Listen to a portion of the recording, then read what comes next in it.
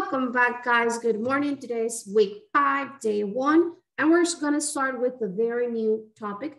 Actually, it's a topic that we worked with last school year. Before starting with the topic itself, I want to remind you the laws of exponents that we saw in the first partial, okay? So we said that when we had same basis, meaning the same variable, multiplying, we are going to do what with the exponents? You remember that? We copy the variable, and what do we do with the exponents if they're multiplying? A squared times a cubed, that would be a to the, come on, we saw that in the first, exactly, Lucia. A to the 5th power, because we add the exponents. Whenever we have the same variable multiplying, it could be like that, or it could be one on the outside and the other one on the inside of a parenthesis, then this is still a multiplication. And so you're going to add the exponents, okay? Always. That's the most important one that we need to remember right now. Whenever we multiply variables that are the same, we add the exponents. If we divide variables, which we're not going to see it right now, but we are going to most definitely use it later on. And we're going to subtract wherever the variable is the greatest, okay? So if they're multiplying, we subtract. If we add, sorry, and if we're dividing, we subtract. Wherever the variable is greater, the exponent. So the exponent in this case is greater than the denominator. So I'm going to subtract 6 minus 3 and place it over here in the denominator. And since there is basically an invisible one over here, in this case, it becomes visible, okay? It's not that you're gonna fill it up with an empty space. No, it becomes visible. Now, if it is the other way around, like we had the greatest exponent on the numerator, for example, a to the 7th power over a to the square. In this case, we're going to subtract in the numerator. So this is going to be 7 minus 2, that's 5. And it's on the numerator. And as well as in this case, there's an invisible 1 in here. So we're supposed to have a to the 5th power over 1. But I don't need that denominator 1. Remember, we don't need denominators 1. We need only numerators 1. So I can leave it as a to the 5th power. Okay, so this is basically what we need right now, mostly the first one. Okay, now remember to practice those laws of exponents, okay? And the other thing that we need to remember is the law of signs when we are multiplying or dividing, okay? So for multiplying and dividing, remember that if they have same signs, so positive times positive or positive divided by positive, that's going to be positive. Same thing as if negative times negative, that's also going to be positive. But if there are different signs like positive times negative or negative times positive, then in that case, in both cases, your answer is going to be negative. So you need to remember the laws of signs and basically this first rule of exponents, okay? Why? Because we're going to start multiplying, okay? And what are we going to multiply? We're going to multiply something that we defined last school year as polynomial. Does anyone remember what a polynomial is? You remember what a polynomial is?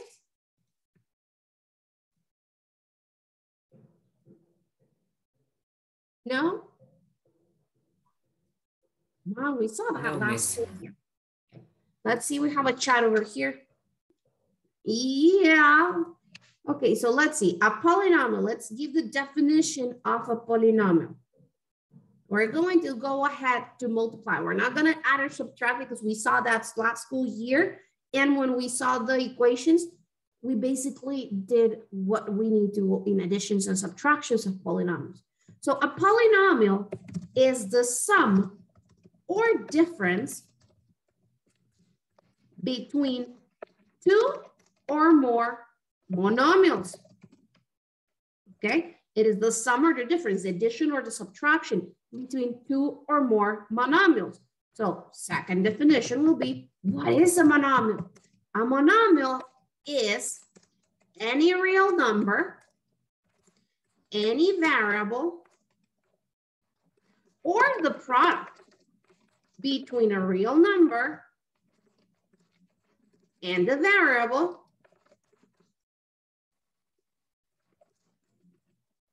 or variables, because it's not just one variable, it can be more than one variable, or variables with real number exponents. No, with whole numbers, because it's only positive, so with whole number exponents. Okay, so in other words, the examples of monomials are, a monomial could be the number 3. A monomial could be the variable x, but a monomial could also be the multiplication between 3 and x.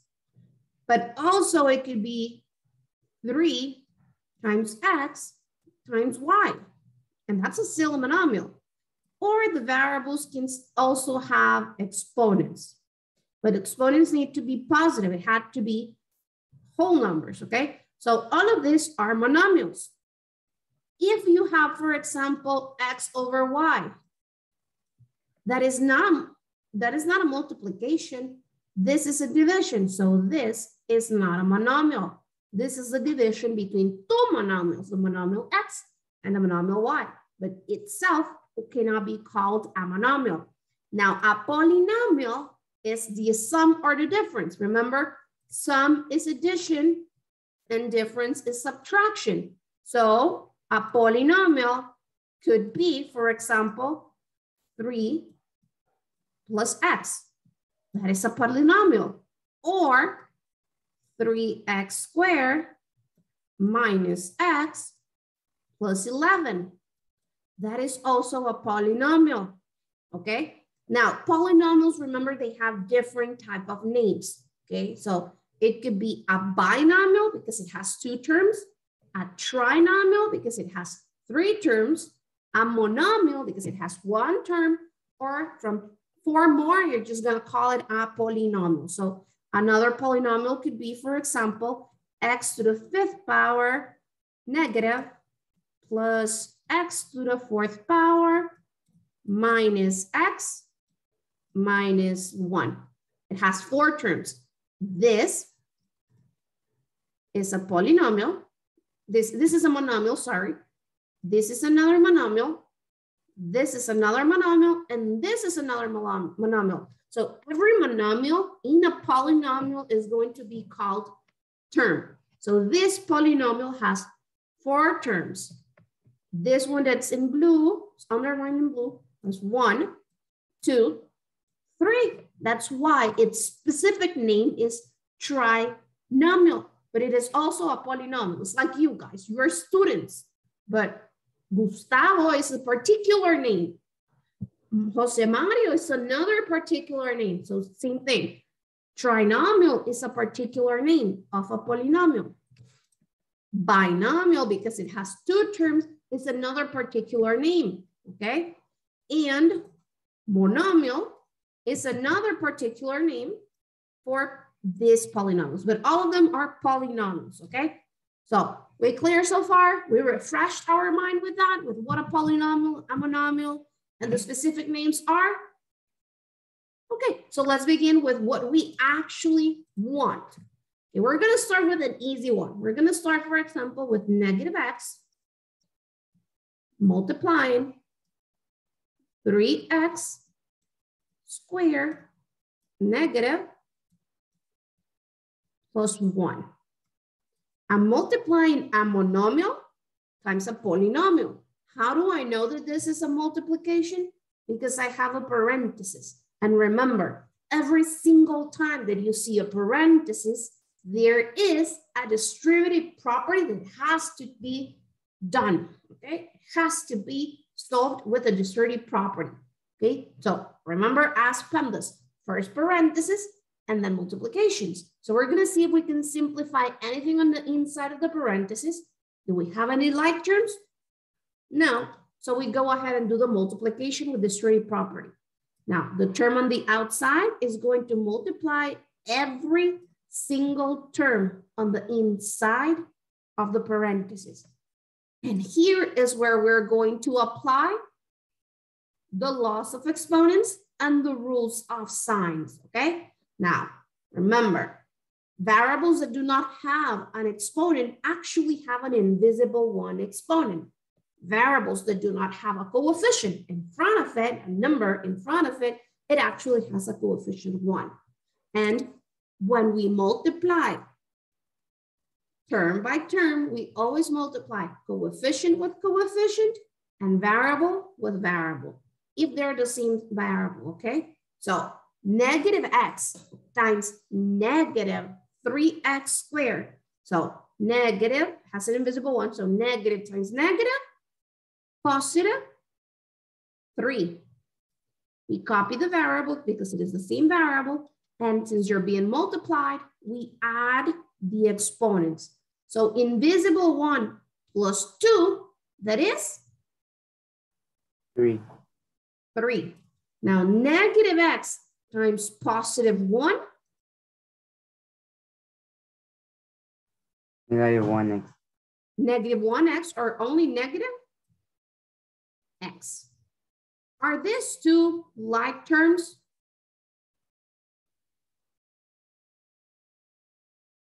Can we add them or subtract them? Just like when we had equations, if they're not the same variable with the same exponent, could we add them up or subtract them in this case? No, because they're not like terms. For them to be like terms, this has to have a 3, but it does not have a 3, so it is not a like term. So I can say that this is my final answer in the multiplication of a monomial and this polynomial. Are we clear with that so far? Yeah? Okay, let's do another one, another easy one.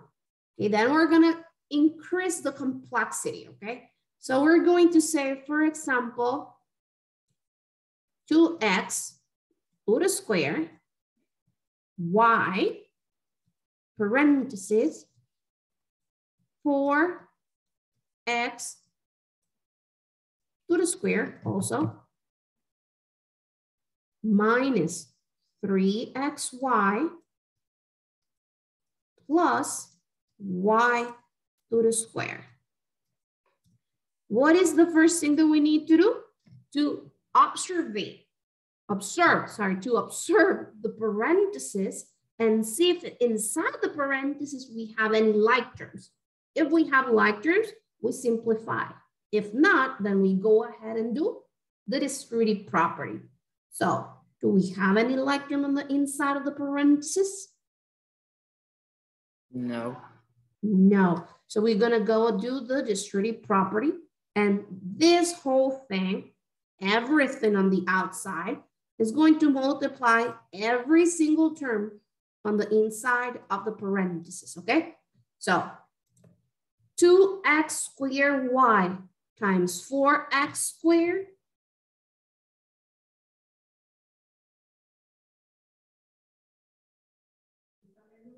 8x 8x to the 4th power to the 4th power y. Y. Very good. Why? Because 2 times 4 is 8. X squared times x squared, they're the same variable. So we add the exponent, 2 plus 2 is 4. And since the here does not have no y, we just copy it, okay? Now 2x squared y times negative 3xy. Negative 6xy. Negative 6x. Negative 6x squared and y squared. Negative I mean 6. to the cube, to the cube. To the cube and y to the square. Very good. Be careful with that, okay? Now the last one, 2x squared y times y squared.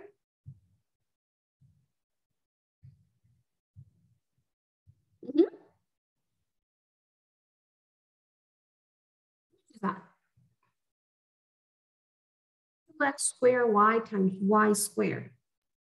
2y square. 2? Huh?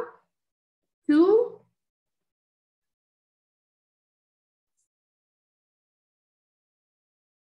Again, pay attention. 2x squared y times y squared. How much is that? 2x y to the cube. You're missing something in there. X squared. 2x squared, because you copy it just as it is, because there's no variable x on the last term. And then you go ahead and say y cubed, because you added this to with the invisible one. Can we simplify that? Can we simplify any term with these ones? Yes, Isabella? So that means that we can't add the exponents if it's a different variable. For example, x and y, they're different variables, but they did have an exponent. So we can't because... Nope, because you're different variables. It's like, for example, if I'm adding the amount of girls and the amount of boys that I have in 8th grade, I will be adding Isabella plus Natalie plus Larissa plus Maria plus Victoria and so on with all the girls. And then on the boys, I'm going to be adding Gustavo, Jose Mario, Alejandro, Arno, Laurent, and so on. But I cannot go ahead and say Isabella plus Arnold plus Natalie plus Diego, because I'm not adding the whole thing. I'm adding specific, okay? Same thing goes here. Variable goes specific. The x with the x, if they have the same exponent. I mean, if they have their multiplication, then you add the exponents. If not, you cannot do it, okay? Now, over here, there's no like term. How do I know? Because all of them have different exponents. Now, my question would be, what if I had over here a square, 8x to the 4th power y squared minus 6x cubed y squared plus 2x squared y cubed. Do I have like terms in there? This is y squared and this is y squared. Are those like terms? Yes or no? Yes? No, because Why not? The whole term has to be like term. Because the whole thing has to be a like term. In other words, both variables have to have exactly the same exponent, not just one. So in order for this to be like terms, this has to be a 3. So this has x cubed y squared, and this has x cubed y squared, or this has to have an exponent 4. So both of them have x to the 4th power y squared. If they do not have the same two variables with the same two exponents, they're not like terms, even though one of the variables are exactly the same with exactly the same exponents. Okay, they have to have everything in common. Okay, everything in common for them to be considered like terms. So in this case, they were not like terms. And this is my final answer. Easy peasy breezy lemon squeezy, right? The multiplication of a monomial times a polynomial. Yeah? Do you remember we saw that? Do we have any question about this? Yeah, like the constants, they don't matter, right? What if... No. Okay. No, the constants don't matter. Let's do one more. One more of this side, okay? So let's say that we got now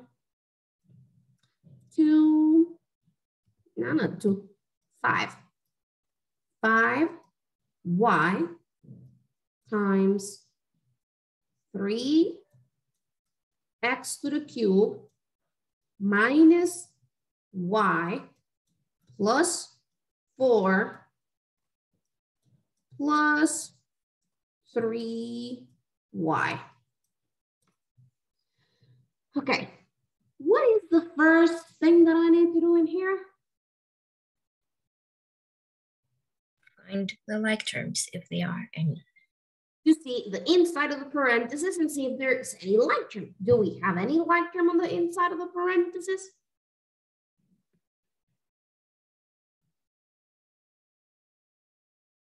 Yes or no? Yes? Which ones are they? Negative y and 3y. Negative y and 3y. Very good. So I'm going to simplify that. Since I'm doing nothing with the 5y, I'm just going to copy it down here. I'm not adding the 3x cubed, so I'm copying the 3x cubed over here. How much is negative y plus 3y? 2y. Positive 2y.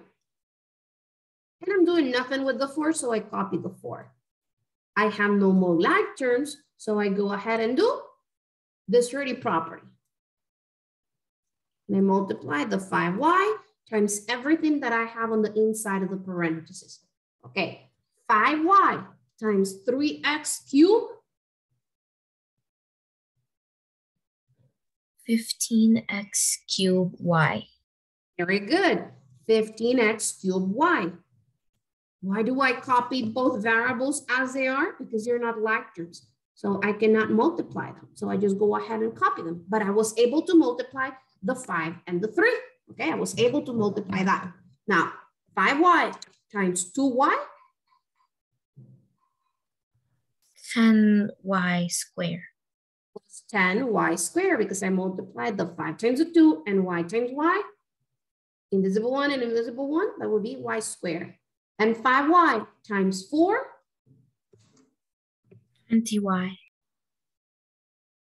Plus 20y. So you see, they need to be exactly the same variable with exactly the same exponent in order for us to multiply them and add the exponent.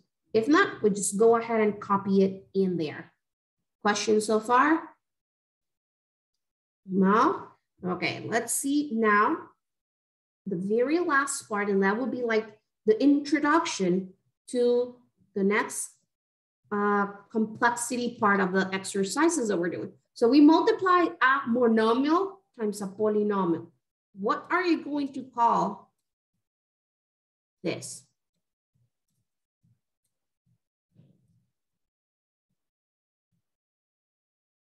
How do you call that? This is a multiplication of a monomial times a polynomial, or a polynomial times a monomial. How do you call that?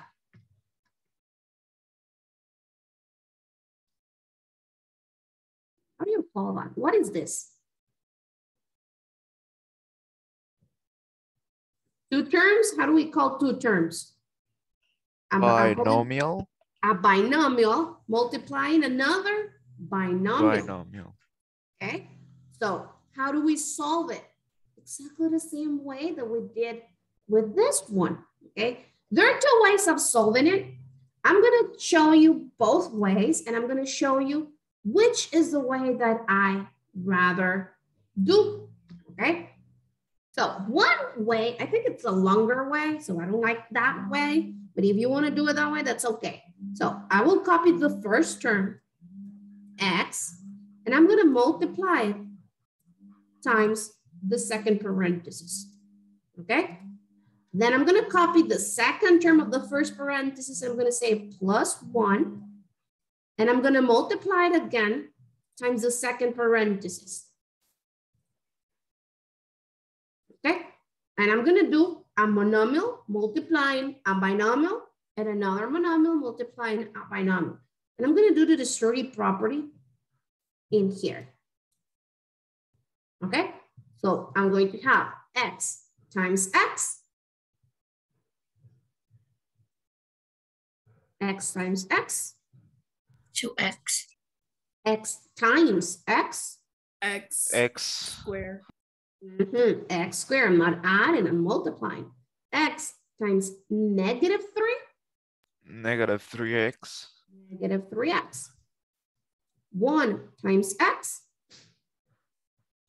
X. so plus x. And 1 times negative 3, Negative 3. negative 3.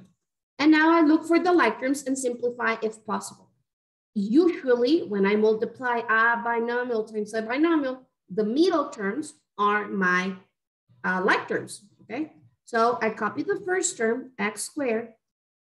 How much is negative 3x plus x? Negative 2x.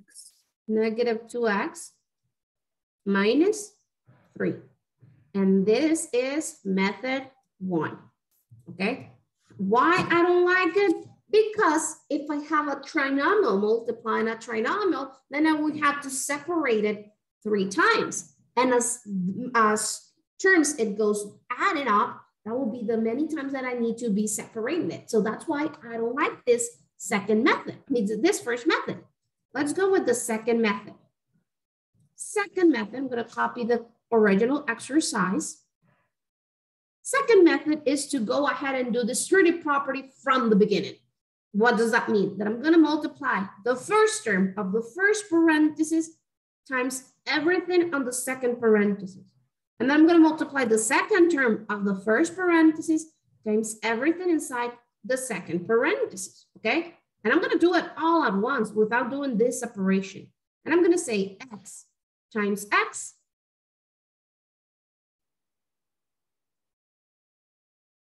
times x. X2. X squared, okay? X times negative 3.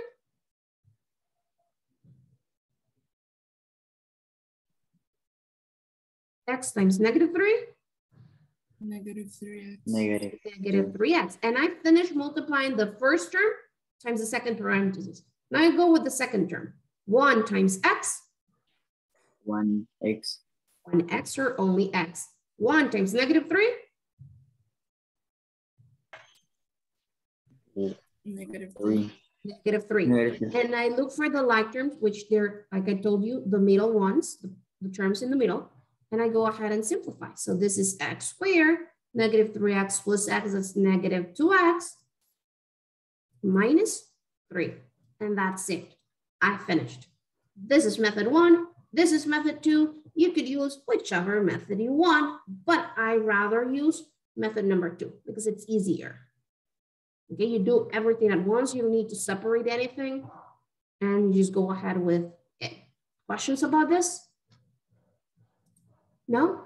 We good? We clear? Let's place the topics name. We have a chat in here. Okay, no questions. What is today's topic name? Distributive property.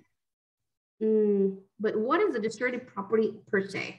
What do you do when you use a distributive property?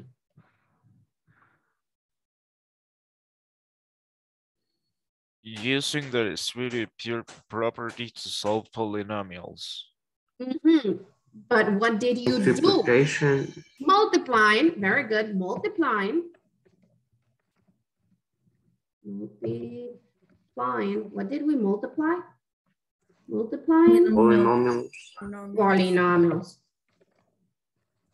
And that is the topic for today. Do you have any question whatsoever for this part? No? We're going to continue to practice in our next class with multiplications of polynomials, bigger polynomials, not just monomials, okay? Specifically binomials, we're going to multiply. No questions? We're good? We're clear? Okay, then. So basically, this is the class for today.